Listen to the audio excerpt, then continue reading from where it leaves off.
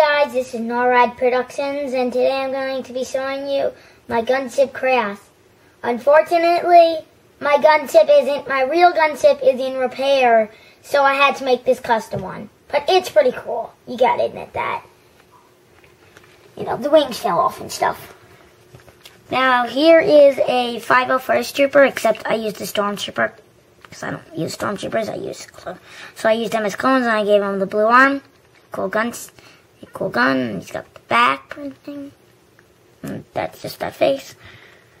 And he's a 501st Trooper, and he is talking to this little Padawan that I made. He's cool. And he's got the red pants, the Pirates of the Caribbean body. Here's the wing. Just a 501st Trooper walking with that awesome thing. Piece that fell off here. The doors opened up. Here's the inside of the Gunship, a little medical table and stuff.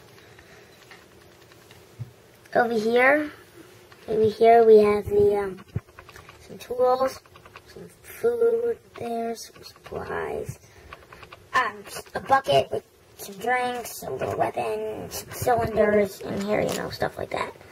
And then we have walkie-talkie, some oil, and this is a blue planet.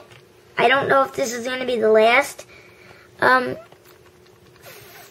if you want to, I don't know, try and name it in the comments. Maybe I'll pick one of those, but it doesn't have a name right now.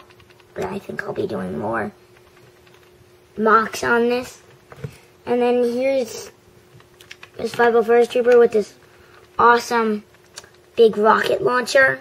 He's dragging this box. Doesn't open. And then here's just that piece for when R2-D2 and C-3PO in the Jabba's palace, when they walk in, yeah, that thing pops out.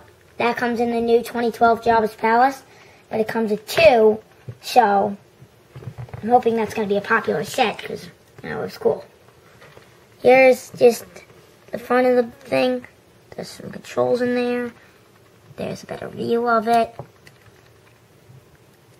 Okay. And then I always forget his name. Always. I remember